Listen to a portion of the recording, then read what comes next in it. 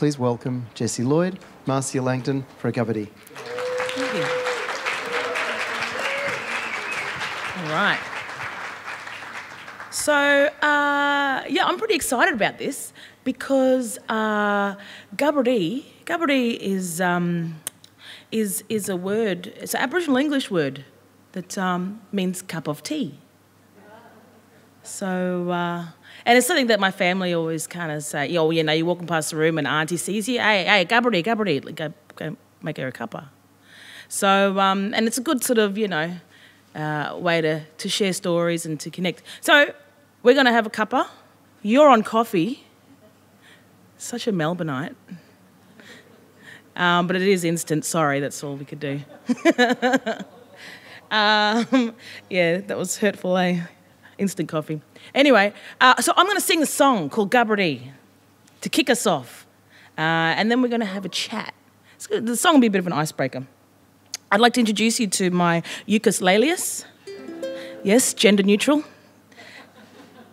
So this is Gubberdee. And some of you may know of the work I do with the Mission Songs Project. Well, this is a song that I kind of wrote in my younger days before I even thought of the Mission Songs Project, and talking about my aunties. They used to sit around and having their cup of tea, and you'd hear them talking how they like their man like they like their tea. And so this has inspired this song.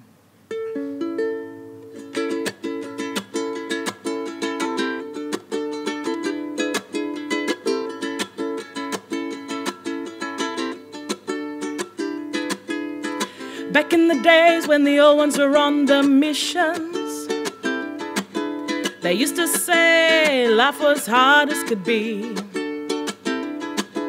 And every payday the government would hand out rations. Rations of flour, rations of sugar and tea.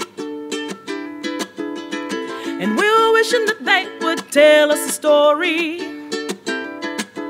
about how they used to make best cup of tea. And as we're sipping on a cup of black Billy Bushels, the black follow word for this drink is Gubberdee. I like my tea like I like my man, strong, black, and two of them. I like my man like I like my tea, white and sweet. I like my tea like I like my man, strong, black, and two of them. I like my man like I like my tea, white and weak. Ooh, ooh, ooh, ooh. Gubberdee, Gubberdee. Ooh, ooh, ooh. Gubberdee, Gubberdee. One thing I learned from hearing all their stories, make sure you appreciate simple things. And next time someone asks you for a cuppa, say Gubberdee, and this is how I want it to be. I like my man like I like my tea, strong, black, and two of them, or three. I like my man like I like my tea, white and sweet. I like my tea like I like my man, Long Island iced tea. Like my man like I like my tea, white and weak. Ooh, ooh, ooh, ooh. Gubberdee, Gubberdee. Ooh, ooh, ooh, ooh. Gubberdee, Gubberdee. Ooh, ooh, ooh, ooh. Gubberdee, Gubberdee. Ooh, ooh, ooh, ooh. Gubberdee, Gubberdee. Merci beaucoup. So there we go. We're setting the scene for a cuppa and a yarn. So thank you very much for hanging out with me, your busy schedule. I was wondering if we could have a chat in front of these lovely people, like we do normally, about you. So, can you tell us, where were you born? I was born in the Royal Women's Hospital in Brisbane. In Brisbane? I was born in Brisbane. Well, there you go. We might be... We might have been born on the same ward. Yeah, well, apparently maybe related. No, that's just blackfella claiming, just because they're the same hospital. I'm going to make a cuppa while you do this. And where did you go to school? Let me see if I can remember them all. Oh. I started at Inala. Oh, yeah. Inala Primary School, when the suburb was first opened up, I think. The school was pretty new. Then I think we went to Stanthorpe, and I went to the Stanthorpe School, or Happy Valley School, somewhere near there. Then we went to Dirranbandi. So I was in the Dirranbandi Primary School. Still have nightmares about that. Then Bollen, which is further west again. I was at the Bollen School. Then we came down to Brisbane on the train, and I was at the Zilmere School. Then I was at the Aspley East Primary School, and then the Aspley High School. So, a few schools. Just a few. Just a few. And where'd you first go to university? The University of Queensland in 1969. And what was your subject? Or what was your thing? What do you call it? Degree thingy? Law and arts. Law and arts. Yeah. Did you always I still have nightmares about that too. Oh. Yeah. That's why you work hard and don't sleep. Did you always want to be in, academia? No. I did conventional arts subjects back then. I think French, I can't even remember them all. Oh, political science, I did political science. So they were combined degrees. You did studies in both at the same time. But then the police were hounding me. Why? Why? Because I was a black radical. And so they were terrifying. They were the undercover police in Queensland, and basically their job was to hound Aboriginal people to death and kill them if possible. So I got pretty scared and I left the country. Wow. I went to New Guinea. You went to New Guinea? I went to New Guinea. That sounds even more scarier. Back then it was safer than Queensland. Oh, my goodness. Yeah. Was New Guinea still part of Australia then? Yeah, it was a mandate of Australia. Wow. Because what had happened after the Second World War with the defeat of the Germans, the post-war settlement was that the German mandate over New Guinea on the Papua New Guinea side was given to Australia. I had no idea. Yeah. So, yes, Australia was like a colonial power in New Guinea. At that time, At the time when I was there, yeah.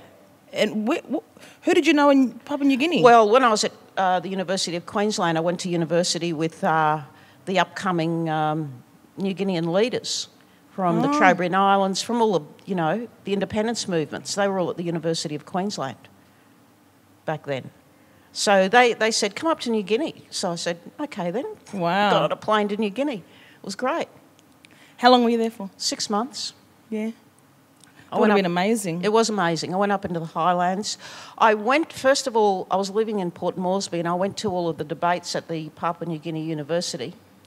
That were debates between one of the Trobriand Island leaders and the bishop, the Anglican bishop of Port Moresby, and hundreds of New Guinean students turned up at the debates. So it was basically a debate about, white civilisation versus black civilisation. And the Trobriand Island leader was very well educated and very smart. What was the name? I'm trying to think of his name. Johnny Kasapalova. Yeah. When was this? 1970. 1970. Yeah. Wow. And when did you come back? I didn't. I kept going. I went to Japan. Well, first of all, I went to Hong Kong, and then Taiwan, and then Japan. Wow. Mm-hmm. For just travelling or Yeah, because back then you could jump ships. So cargo ships... So you didn't fly, you went on a boat? I flew to New Guinea, yeah. But after that I took ships. No, I got a ship to Japan. So you could jump ships. Cargo ships had rooms for passengers. And, you know, you could get a berth on a cargo ship in the captain's wing, the captain's and officer's wing, for about $50, and just, you know, travel on these ships all around the place. There were no rules back then. You didn't need a passport? Yeah, you needed a passport. I had a passport. Yeah. Yeah. And where did you go after Japan?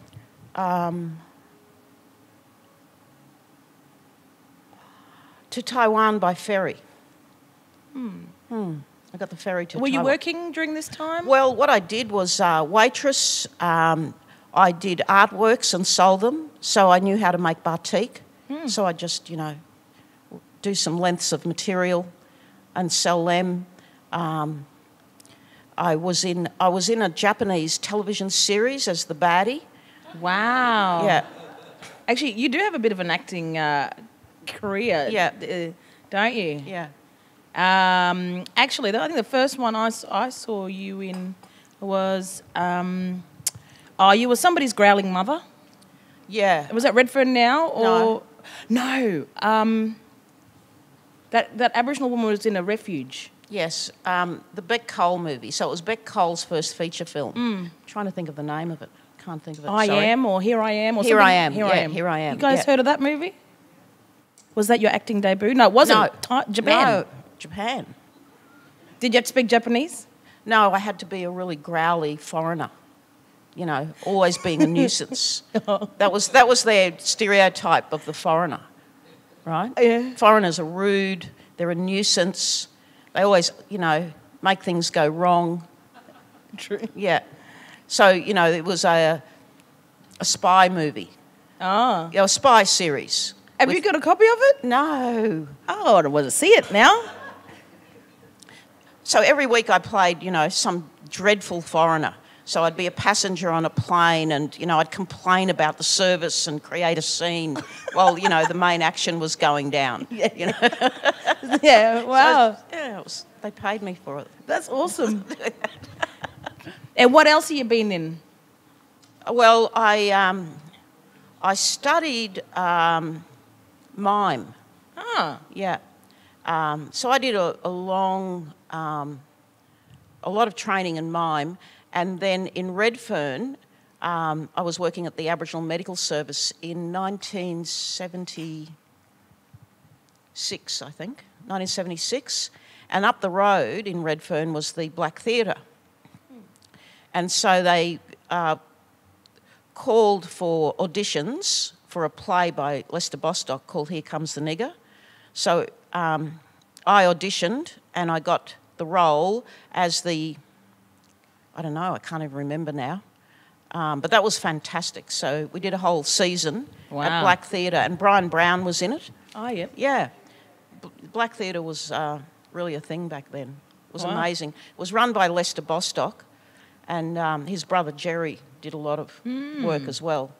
So Jerry had made that documentary. He was one of the directors or writers of that documentary, Lousy Little Sixpence. Okay. Yeah, they were the whole family was very talented. And they were, you know, there were dance classes, so that NAIDOC started out at Black Theatre. Oh. Yeah. Back to you. What else have you been in? So one day the ABC came down to Black Theatre and they were looking for people to play roles in an episode in a series called Pig and a Poke.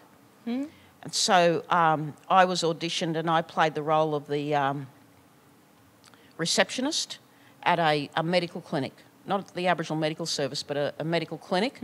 And there was quite some famous actors in that. And I learned a lot, actually, doing these parts with very experienced actors like Brian Brown and so on. Yeah. Yeah. Who made The Last Wave?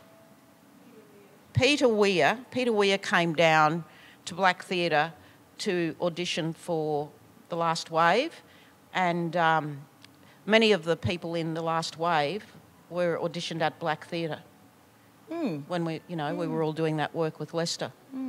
So it was a really wonderful time. Well, we did it all after work. we'd do the auditions after work and the rehearsals after work, and, you know, we'd go straight from work and then, you know, get into our parts and costumes and go on stage. It was very funny. Yeah. In Here Comes the Nigger, there's a very violent scene.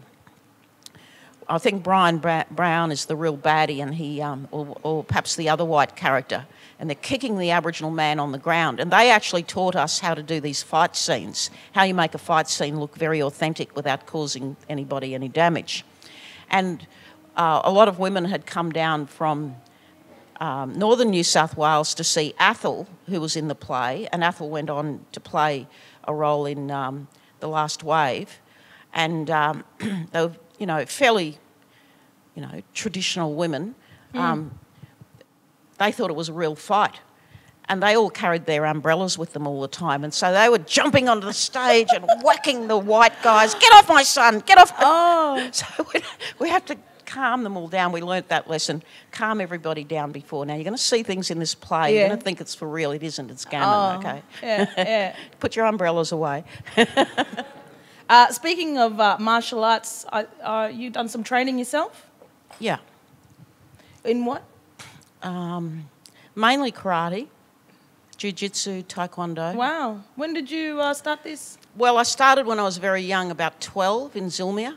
There was a club, a youth club, in the old hall next to the railway station, and a very beautiful old man ran judo classes for all the kids in the poor areas to give them some discipline and, you know, a sense of their body and so on. So I started learning judo at age 12 from him. Yeah, because I remember, you were telling me about that one day when we were walking your dogs. So you got two boys, Shinto and Finnegan. Yeah. And they're fur boys, fur babies, and they're chow chows. Yes. Why did you choose chow chows?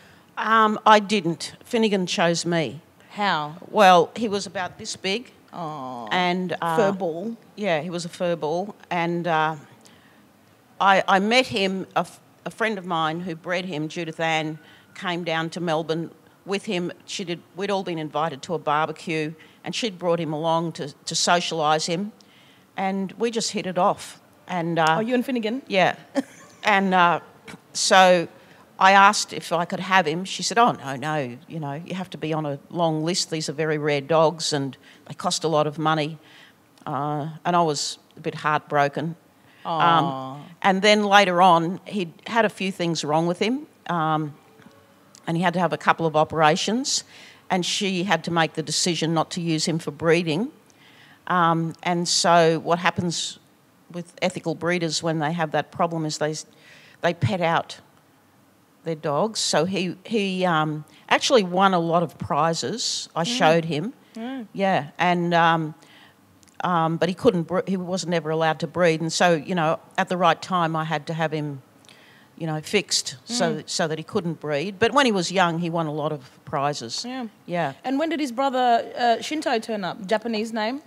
Well, I didn't Irish name and him. Japanese? I didn't name him. So he was another petted out dog, and his breeder over in Perth didn't want him anymore because he'd made champion when he was a puppy, but then when he reached full adulthood, his chest wasn't wide enough for the specifications. Oh. So I had said to Judith Ann, I really need a companion for Finnegan because he's a bit lonely. And so I ended up with Shinto, and I got him when he was just over a year old. And they had, you can't just bring a chow chow into the house with another chow chow. So Judith they're Ann, two boys. Yeah, because they fight. Yeah. So Judith Ann had them at her house for a week to calm it all down because she knew how to train them. But it was wild. Finnegan despised Shinto and just, you know, chased him down the hallway, knocked over furniture, rumbled across the room with him. It took over a week to calm everything down. But then when Shinto arrived at my house for the first time, because he'd been in, you know, champions' quarters where it's very, very strict, and he was allowed to just run through the house, he couldn't believe it. He was so happy. And Finnegan sulked, I think, for about 18 months that he had to share the house with Shinto. Oh, but now they're inseparable. Yes. The two boys. That only took about 5 years. And it took about 5 years. Yeah. Yeah, no more siblings No, for they're them. too hard. They're hard much work. too hard. And these are big dogs. Yes, big and very fussy. They only eat kangaroo mints. And they've got to have their vegetables in there as well. Now, I remember one time we were having a chat and we were talking about, I don't know if it was somebody like Bob Marley or... You said you'd seen them live? Yeah, I saw Bob Marley live. Yeah. I saw a lot of the greats live. When? Well, as you know, my son used to come backwards and forwards from New Zealand and Australia. Yeah. And I went over to New Zealand to visit him often when he was young. And, you know, then he'd come back and see me, but I couldn't stand to be away from him for a long time. And then once when I was over there, Bob Marley did a tour of New Zealand. And so I went to the Bob Marley concert. That would have been awesome. It was awesome.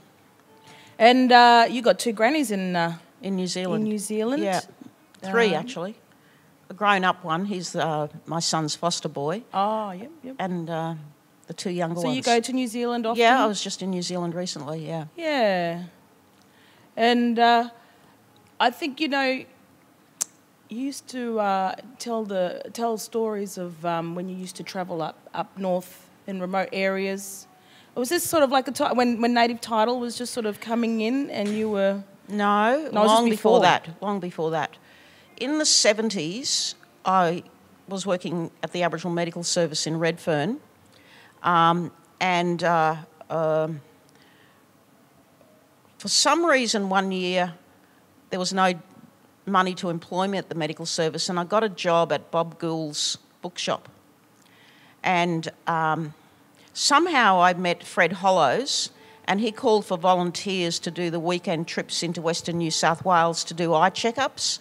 So I went along as a volunteer on Fred Hollows' team before the National Trachoma program, and I was a kind of a volunteer field officer, you know, driving people around, picking them up and getting them to see the optometrist, the ophthalmologist, and so on. And of course, we ended up in Wilcannia during the floods there, and the entire Aboriginal population had been evacuated to the sports grounds. And then as the floods went down, we kind of got around to see everybody. And I loved working with Fred so much. I then volunteered for the Arnhem Land trip after he set up the National Trachoma and Eye Health Program, because he started to get an idea of how much trachoma there was. You know, it was pandemic at that time in the remote areas, like, you know, and not so remote, the rural areas as well. So I ended up in Arnhem Land just after the cyclone. So I was there in 76 in Arnhem Land. And went to Tracy. Yeah, after Cyclone Tracy. Yeah. And went across Arnhem Land with Fred's team doing eye checkups. So again, I was the field officer. And so that's when I ended up in remote Australia. Yeah, right. Yeah. Any interesting stories from on the road? Lots of interesting stories. We were in Maningrida and Fred hadn't come home for 2 nights. So I started going around knocking on doors, asking people where he might be. And they said, don't worry, he'll be all right. Don't worry about it. And, you know, so what had happened was that he'd basically, you know, headed off and ended up in some outstation and didn't want to come back into the settlement because he was enjoying himself so much. It was back in the time before there were a lot of houses and so on, and people were still living the traditional lifestyle in the their structures up on stilts with and you know, it was before the boom in the art movement, so their roofs were bent, very large pieces of bark up on platforms, very high platforms, about 15 feet high, and under the bark were all the beautiful paintings. That's where the bark paintings come from. Oh, really? Yeah, the roofs of their shelters. They'd lie on their backs and paint the roofs. Wow. Yeah, and there was a long pole with some, you know, parts cut out so that you could just walk up the pole. Oh, like little ladder. And they'd burn the one of the tree trunks underneath to keep the mosquitoes away. They're those spearboy trees. The spear trees, you know, the spear trees? Oh, the yeah, they blackboard burn the trees. trunks. Yeah, the spearboy trees. Oh, they're called balga trees. I know, but yeah, like that. Yeah. Yeah. So they burn the trunks of that to keep the mosquitoes away. Because most of the outstations were next to a water hole. We'd rock up at an outstation, and during the day you couldn't see anybody around. You just have to wait, and then people would start appearing out of the forests, and all the women would start appearing out of the water hole once we got there. And then suddenly all the women come up out of the water hole. They'd all had their heads down collecting file snakes out of the, you know, the root systems of the water lilies. Oh, wow. Yeah, and a whirly came through their village and headed down past us to the river, and they all stood up together and sang a song to the whirly. Oh, wow. And none of them could speak English except for two young girls who'd been into Camilda College, so they were our interpreters. Yeah. So it was like that back then. So, you know, I met David Gulpilil on the road. Yeah. Yeah, that's where I first met him. That was 1977. So I fell in love with doing bushwork. And so then I decided, well, how can I keep doing this? So I did an anthropology degree at the ANU. I did Bachelor of Arts honours, with honours, with a major in anthropology, sub-major in linguistics and history, so that I could work in the land claims. All right. And this is when you eventually moved to Darwin? No, I moved to Alice Springs You moved first. to Alice Springs yeah, first? Yeah. Much later I lived in Darwin. Yeah. Yeah. And did you think that sort of your career would go down this path? Or did you have sort of other ideas on what you wanted to do? I always wanted to be a writer. Oh, yeah? Yeah. I thought I was going to be a great novelist. That didn't happen. Well, you got a book here. That's not a novel. I know, but, you know, it's a book. So, what, are you going to do a novel? No. Why? Novels are very hard to write. I ended up becoming an anthropologist and, you know, so once you get academically trained, it's very hard to switch back to creative writing. How many books you got? Self-authored books. I can't, I'd have to... Like 10? No. 20? No. 3? No, I've edited a few books. Oh, yeah. Yeah, so quite a few edited collections arising from research projects, and of course the edited book with Megan Davis, It's Our Country, on constitutional recognition, Honour Among Nations on, you know, agreements and treaties. That's an edited book. Settling with Indigenous Australians is the second one in that series. The third one, I can't remember the name of it. We did a book on mining, Foundations for Indigenous People in the Mining Boom. That was published by Routledge. I did First Australians with Rachel Perkins. Oh, That's an edited collection. My self-authored books are Burning Questions. Well, I heard it on the radio and saw it on the television about Aboriginal filmmakers and television makers. Back in 1994, that was published. Burning Questions was published in 1998. That's about the Aboriginal land management system up north and the, using fire to control fire. My Boyer lectures, The Quiet Revolution, which is not all about the mining industry. It's, you know, there's also one of the lectures, I extended all the lectures into chapters in the book, but one of them is about, you know, the contribution that Aboriginal people have made to environmental conservation. This one, Welcome to Country. There are some others, I'm trying to think, can't remember them all. That's a good effort. No novels. That's all right. No, but, you know, are you... And lots of chapters in other people's books. Yeah. Yeah. So you write a lot. But I suppose, you know, in university you have to write all the time. Yeah. I remember she helped me once write something, I don't know, a grant I did for something, and, yeah, you totally re-edited it, everything, and it was, like, awesome. Yeah, so you should help me more often. It was good. Get a professor to write it, yeah.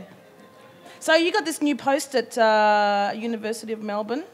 It sounds pretty flash. Can you explain what it is? Because I don't know what it is. So I've been a professor there for many years. So I'm now, I spend half my time as associate provost. Provost? What's a provost? A provost, typically in Australian universities, is the person who has the responsibility for the academic program of the university. But as associate provost, because Indigenous studies crosses the academic program and the engagement program, I, am engaged in several projects across the university. So I go to the Reconciliation Action Plan meetings, although I'm not the responsible person. Our partnerships with communities, the Goulburn Valley, we have the annual Dungala Kaela oration in Shepparton. Oh, yes. We have the annual Naarm oration in Melbourne. That's our signature Indigenous Studies lecture, and we invite great thinkers from the Indigenous world in Australia and overseas to deliver the Naarm oration. Our partnership with the Yothi Yindi Foundation and our attendance at the Garma Festival. Yeah, you're kind of like the hostess with the mostess at Garma Festival. Well, I'm the... has anybody been to Garma Festival? And you see, she just runs the show. Yeah. No, well, I don't, because there are many parts to Garma, but my job since 2005 has been to curate and be the facilitator of the key forum. The facilitator. The forum, yeah. So I've been pushing people to take on roles. Younger people were very shy about taking that on, but now they nearly run the whole thing. The only reason why I get up on stage is because a clan hasn't shown up, or they're running late, or a speaker hasn't shown up. Now I really actually have very little to do, in fact, unless people don't turn up. It's an interesting festival. Yeah. It's not like a normal festival.